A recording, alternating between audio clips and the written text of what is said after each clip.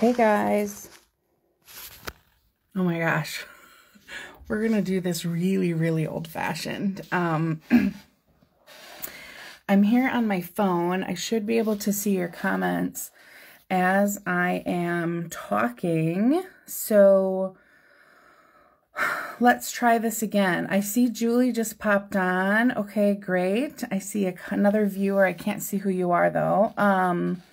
As you're coming on, say hello because I'm having major technical difficulties here. I had planned to do this on Zoom so I could talk with you and also share some slides, but if you caught the front end of my live before I lost connection, you'll know that I'm having major internet issues tonight. It seems like once 6:30 hits, this darn internet is just like overloaded or something, and we can't connect. So John and I are super frustrated because we're having a hard time if we want to watch a movie or something at night. We don't do cable. We just have like Netflix and Hulu and all that jazz. So we've been struggling a little bit to get our internet working at night, but I'm here. I figured something out. There was no way I was going to miss our mystery event because I have been super excited for it. Of course, I've been posting all over the place. I've sent a number of emails to you that are on my email list. If you're not on my email list, you're going to want to get on my email list. And when you sign up, I give you a fabulous PDF tutorial for 15 amazing cards. They're up to date. They're using current product. So as soon as you sign up for that, that gets sent to your inbox. And plus, when you sign up for that newsletter list, that's how you win prizes. And I have some prizes tonight to give away. So I'm going to flip my... Can you guys see this? Oh, I can't even believe I'm doing it this way, you guys. Oh. Let me see. I wonder if I should... Oh, rotate. You can't turn your phone while live. Okay, well, we're just going to have to back up then. Okay. So, I can't believe I'm doing it this way. This is like so old school, you guys. All right. Whoever's watching, say hello. How is this going to work? So here's the deal. I got to back up because this screen is huge. You guys can see my mess and all my candy on my desk. I have a card. This card is here in this envelope. I'm not going to open it up because that'll give it away. And I have typed up instructions for how you make that card here. I'm going to flip this around so you can see me. Here in a slideshow. So what I'm going to do is go through step by step how to make the card that I made. But you guys get to pick your own colors for the card. For your card base, for your layers, you get to pick your own focal point image. You get to pick your own, what is it? Designer series paper, your own embellishments. So your card is not going to look like mine. Not at all. And you're going to stamp along with me. I'm going to give you hints and clues. And then when we're done, I have a post where you can upload a picture of your card. And the cool thing is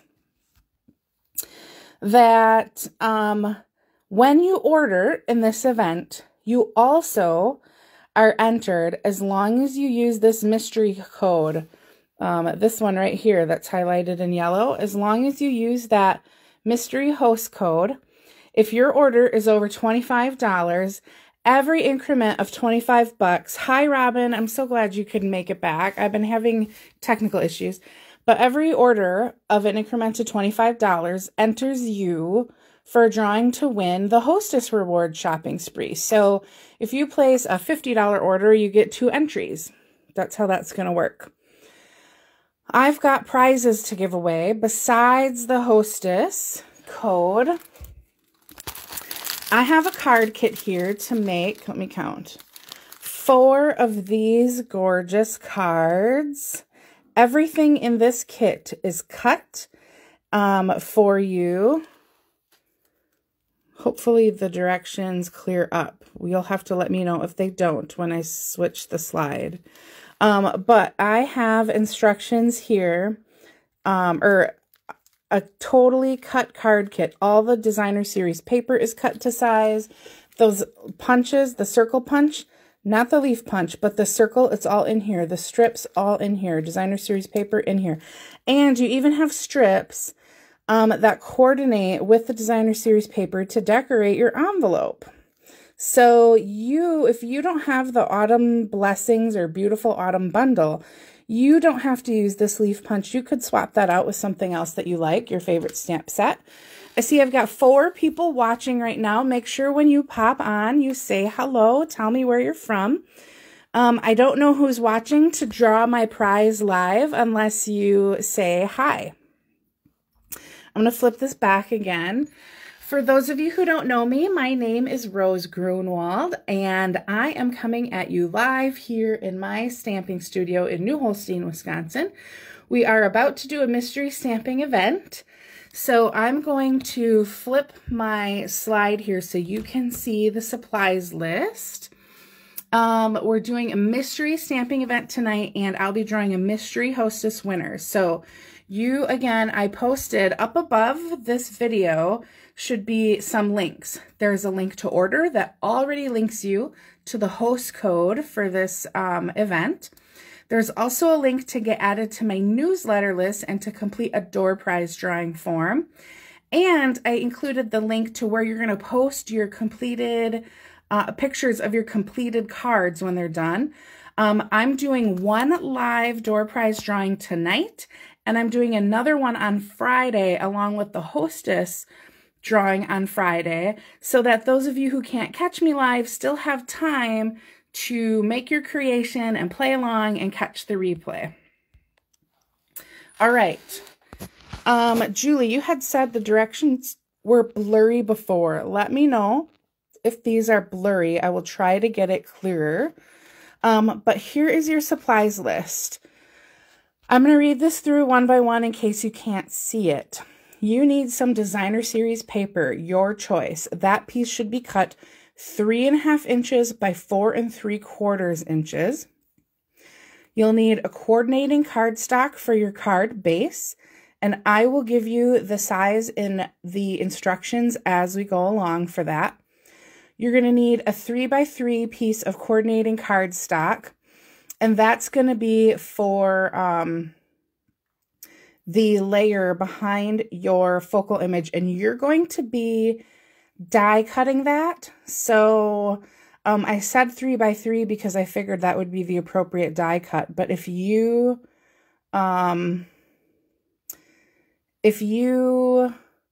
want something, let me see if this helps if I get a little closer here. Stamps. You're going to need some sort of focal point image, whether that would be a flower, a Santa, a deer. It doesn't matter what it is. And you're either going to die cut that focal point image, or you're going to end up fussy cutting it. And for this card, the way I've described it, a focal point image that's at least 2 to 2.5 inches tall is ideal. And then you're going to need a sentiment. And there is a scrap of coordinating cardstock that I listed up above in the paper, and your sentiment needs to fit onto that scrap. So if your scrap is 2 inches long, don't pick a sentiment that's, 4 inches long. Ink, you'll use a stamp pad in the color of your choice. And if the focal image you've chosen needs to be colored, then you're going to need something to color it in. Other supplies you're going to need: coordinating twine, thread, or some sort of thin ribbon. We don't want any thick. I haven't designed this card for thick ribbon, but if that's what you prefer, that would be okay too.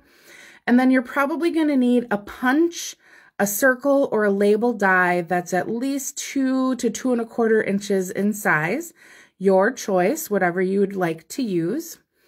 And then you probably are going to need some sort of die cutting machine if you're using dies, a paper trimmer, bone folder, adhesive.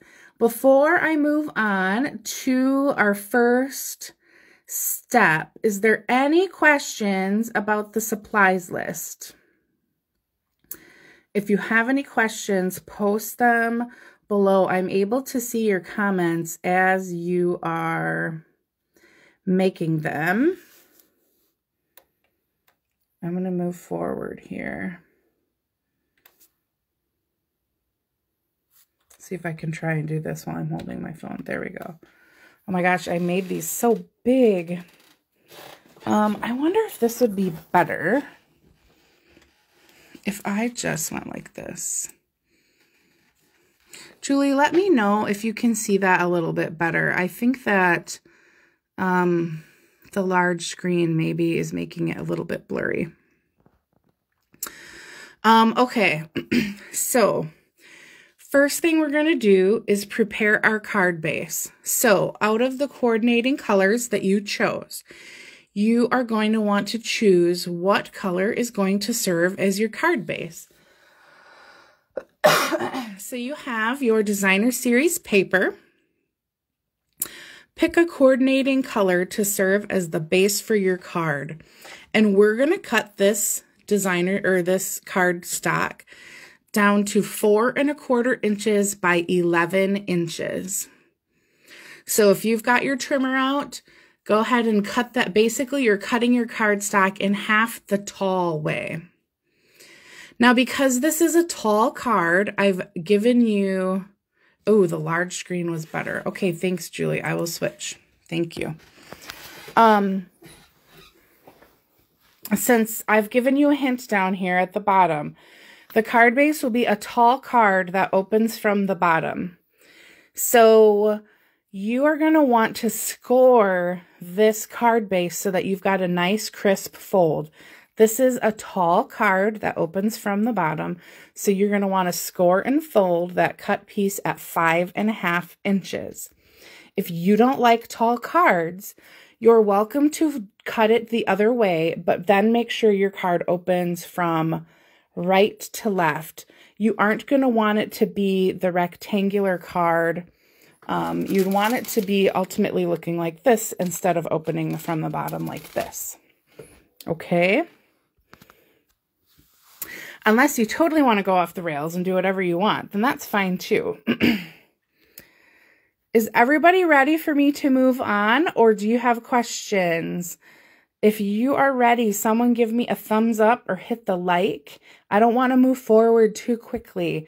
I tried to keep these slides so that you could stamp along with me, but I am trying to be careful not to go too quickly. I was going to do this along with you, but because I have to hold my phone, I am not able to do it. So it's hard for me to know if I'm going too fast or too slow. Okay. We're going to prepare everything first, and then we're going to put our card together. So next, we're going to prepare our focal point. So whatever image you wanted to use as your focal point, whatever that might be. And I gave you a hint in our supplies list. I put, ideally, this image should be approximately 2½ inches tall. 2 inches tall will work just fine, too. But you're probably going to want a taller image. I see a couple people hopping on now. I've got 4 people watching. For those newbies hopping on, say hello. Let me know that you're here so that I can enter you for the drawing for the live card pack drawing. I'm having technical difficulties, so we're doing it this way. Okay.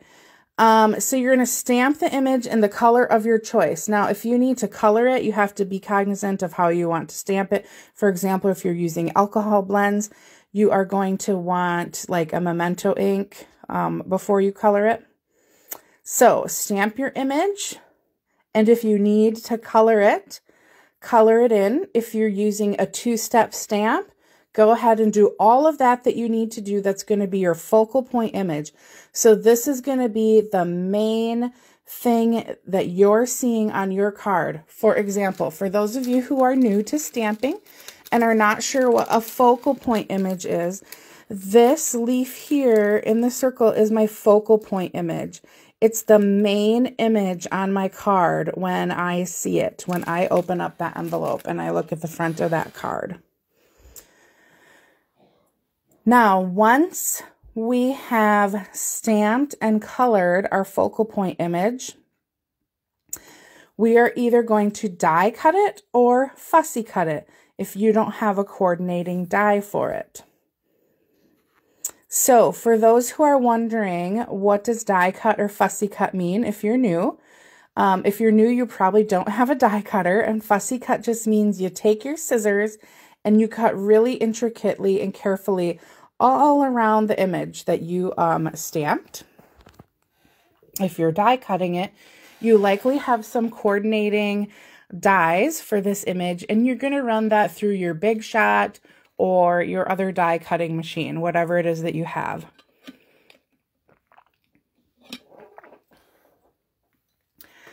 Sorry, I had to get some water. Are there any questions about step 2, preparing our focal point?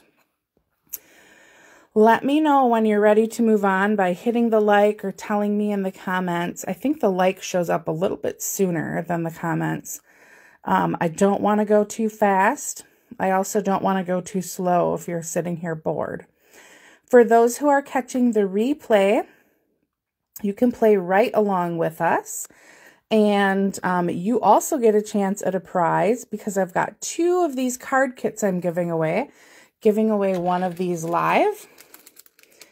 And I'm giving one away to those who post their photos in the link above. So above this live video is a few links, and you can order through one. You can post your photo of your your project in one. And in a third one, you can sign up for my newsletter. Poor Robin and Julie. I keep repeating myself for the new people who are popping on. You've probably already memorized what I'm saying because I've said it so many times. I really wish we weren't having internet issues. We're going to have to call our people tomorrow and find out what in the heck is going on. Does anyone have if you have any questions at all about this, post it in the comments. Even if you're doing the replay, I'm pretty good at watching my comments and can answer your question almost right away unless I'm sleeping or not by my phone. So if you have questions, you're welcome to post, and then I will try to answer right away. Remember, you have almost a week. I mean, it's Monday. You have it till Friday to post your photos. So if you have questions, you're welcome to kind of hit the pause button, ask me, and I will let you know. I don't see any likes yet or comments, but I'm going to move on to step 3. Smaller in height than the focal point that you cut out. I'm going to try to go on my Facebook on my computer. If you lose me, you just have to refresh my page. I almost don't want to do this because I'm afraid it will take up too much of my internet bandwidth. So we're preparing the layer that goes behind our focal point. Julie, I saw you got disconnected and hopped back on again. Are we ready to move on to the next step? So we're going to cut that out, and then that is eventually going to go behind our focal point layer. So if you cut out a Santa, we're putting some sort of label or circle that's going to go behind that Santa. That's our example here. Okay, I'm going to move on to step 4. Again, if anyone has any questions, post them in the comments. Okay, now we're going to prepare our sentiment. So remember, I'm having you stamp everything first, and then we will assemble our card. So whatever sentiment you choose, you are going to stamp it onto the scrap of coordinating cardstock in the color of your choice. So put it on whatever cardstock color you want and stamp it in whatever ink color you would like. And then you're going to want to trim that scrap with your stamped sentiment into a square or a rectangle. It's going to depend on your sentiment layout. I just saw a comment here that Julie is ready for step 3. I don't know if you are a step behind and need me to go back here. Step 3 is preparing our focal point layer, the layer that will go behind our focal point. I'm nervous that my thing froze and I moved on to step 4 before you guys got a chance to see step 3.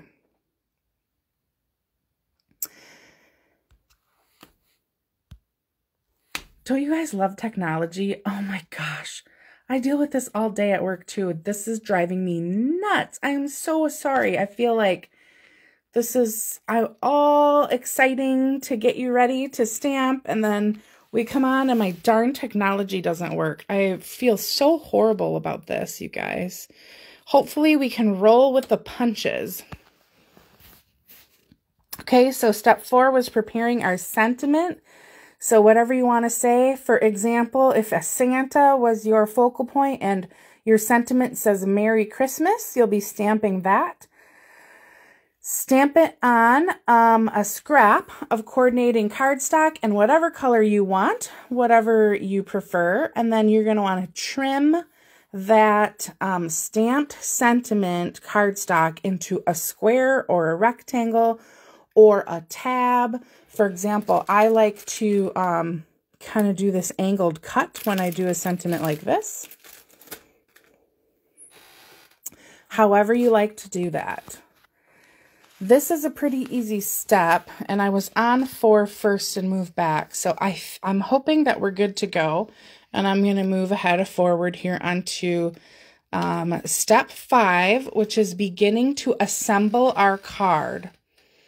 So our designer series paper, now just a reminder, designer series paper should be 3.5 by 4.25 inches. So that designer series paper should be 3.5 by 4.25 inches. 3.5 is going to be the short way of the card, 4.25 the tall way of the card. You want to adhere that to the center of your card front using dimensionals. Alternatively, you could wait to adhere this to the center after we do the rest, and you could do this at the very end. I sometimes like to have that kind of in the center so that I can place all the stuff around it. So that's why I listed this first. So we are putting that on the center of our card front, our card base, using dimensionals. Okay, we're going to keep assembling our card. Next, we're going to take that layer, not our focal point, but our focal point layer. Remember, we have either a circle or a label or some sort of die that goes behind our focal point. We want to glue that onto our card front that we just put on there with dimensionals. It'll go on the left side of your card about 2/3 of the way down. So 2/3 down from the top, or in other words, 1/3 up from the bottom. So if this computer screen was the card, you'd be probably putting it right about here. If that's not the place that you want to put that focal point layer, because your focal point's going to go right in front of it, not a problem. You choose where you want to put it. But if you're trying to make the card that I made, this would be the location of your card. 2/3 of the way down on the left-hand side.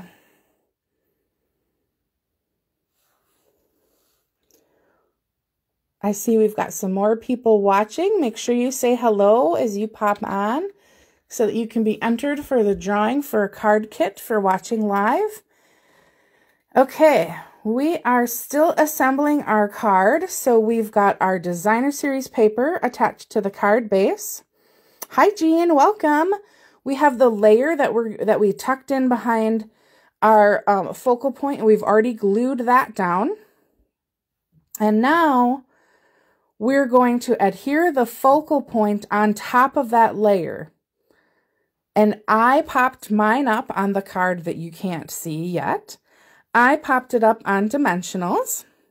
So that's my instructions here. So we've got card base, then using dimensionals, we did our designer series paper. Then we glued the layer, the focal point layer, and now we're putting our focal point over the top. I'm flipping this around for a minute. So far we have 2 layers on this card, the designer series paper and now the focal point. The layer behind the focal point is glued to the designer series paper. So we don't want to do both of those with dimensionals, or we're going to have 3 layers of dimensionals, which would be a little too thick to mail. So just explaining that. Okay. I hope I'm not going too fast. Thank you for sharing, Jean. I so appreciate that. I love it when you guys share this. And, you know, when you share my videos, you're always entered for, get more entries for my door prize drawings. And I've got a great one. We've got 2 card kits to give away tonight. And just a reminder for those of you popping on right now, right above in the description up there is a link to order. When you place an order of at least $25, you're entered to win the Hostess Rewards. I see Robin hit like, so I think that means we're ready to move on to the next step. It's a mystery who's going to win the Hostess Rewards, and that's why I called this the double mystery event. Okay, step 8. We are still assembling our card. So now we've got our designer series paper on, we've got the layer behind our focal point image, we've got our focal point image on, and now we're going to put our sentiment on. So we want to adhere the sentiment to our card, and we're going to put it on the right side edge, but vertical middle of our focal point. So the way I'm describing this, if this magnifying glass was our focal point image, it would be on this side of it, about in the middle. Does that make sense? If any of that's confusing, please let me know. I really tried to make these instructions simple, but we all know what I'm trying to communicate may not always be the way you guys understand it, right? I see we got some more people hopping on, watching. Make sure you say hello when you pop on. Let's see, we are assembling our card front. So we've done a whole bunch of stamping so far, and now we're putting our card together. For those of you who are catching us in the middle of our mystery stamping event, you can definitely catch the replay and start over from the beginning and stamp right along with us. And you can still be entered to win the prizes. I'm giving one away live. And I am giving away one to someone who posts the card that they made in the link that I posted up above there. I'm doing that prize drawing on Friday. You also have until Friday to get your orders in so that you get a chance at the Hostess Rewards. So we're adhering the sentiment to the card. Now, I'm going to let you decide if you want to glue this, glue dot it, or use dimensionals. I don't know how comfortable you feel with layers, and sometimes it depends if you're mailing the card or if you are handing it to somebody, how many layers you end up creating with the card. I gotta get some water here. My throat is dry. This is more talking than when I stamp, you guys. I thought you guys would be doing all the hard work, and I would be just yapping away here, but oh my goodness, this is hard doing all this talking. Ooh, that's a great question, Jean. Any sneak peeks to what your card looks like? You will get to see my card in the comments later this week. I have it right here, though. It's done. But I can't tell you what it looks like. I am so excited to see what you guys come up with.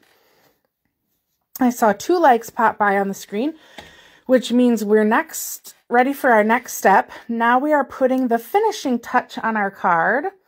So I had suggested some thin ribbon, or what else did I put on there? Twine, linen trim. You are going to want to tie a bow and adhere that to the card. And I suggested to the above and to the left of your sentiment. Now, you all know I love to also stamp the inside of my cards. So if you want to stamp the inside of your card, you can go ahead and do that as well. So we're just putting the finishing touch on our card. I am drinking water galore because my throat is getting so dry talking. I want to know, are you guys like soda drinkers when you stamp? Or do you have snacks? You can see I've got lots of snacks at my desk here. This isn't my crafting desk, though. My crafting desk is behind me over there, and earlier I was making the project for what I'm going to do live Wednesday on my lunchtime live. I should show you guys that. I'm just going to show you. I'm going to give you a little sneak peek. I'm not quite done with it, but that's what we're making Wednesday. Ooh. I just flashed it quick. And I've got an incredible fun fold for next week that I recorded already because I won't be live next week, but there will be a live video for you. Okay, back so you can see finishing touches. Tie a bow in your ribbon and adhere it to the card above and to the left of your sentiment. And then if you want to stamp the inside of your card, go ahead and do that. If you want to put some bling on there, you know, you got to embellish it up with some rhinestones or something like that. That would also be beautiful. I don't have any rhinestones on my card, but you definitely could do that and it would be gorgeous. Jean says you love the plaid. I do love the plaid, but here's the thing, Jean. I am using so much plaid because, let me flip this around so I can talk to you. I'm using all the plaid because I am bound and determined to use up my designer series paper. And look, I'm doing such a good job that this is all I have left. That's it from my thick plaid. And the cool thing about plaid is, do you know what I hear all the time? Everyone tells me, I have such a hard time making man cards. How can I make some more neutral cards that aren't all full of flowers and more feminine details, right? And plaid is perfect for that because even, I'm going to give this as an example. In my card kit, if this was the card you made, you could give this to a guy. That's what's awesome about plaid.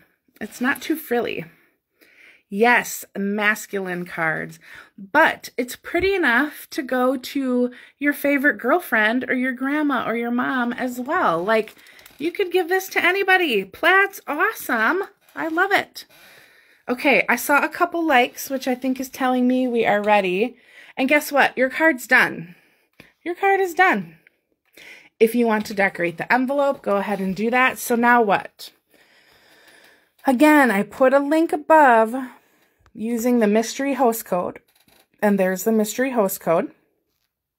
Every order of at least $25 will qualify you for a chance to win the hostess benefits. And in every increment of $25. So if you place a $100 order, you will get 4 entries for the hostess rewards. And I want you to inspire everyone with your creation. That's why I am not letting you see the card I created until later, because I'm so excited to see all the variations that you guys made from this event. There's a link up above for where you can post a picture of your card. Just snap a quick picture on your phone and upload it to that link. It's totally painless. I'm so excited to see what you guys came up with. Okay, I'm going to just take a minute here and look at my notes and make sure that I didn't forget anything, because I have a scatterbrain and I forget everything. Just ask my husband. The other day he forgot to do something and he's like, yeah, you're rubbing off on me because I can't remember to do stuff anymore. I'm like, oops.